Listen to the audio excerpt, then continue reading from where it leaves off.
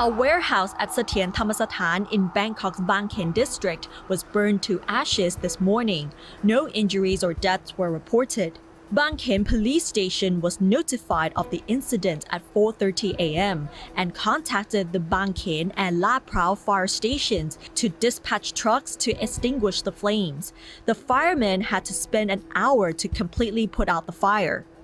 Police believed an explosion at a transformer started the fire, but they are conducting an investigation.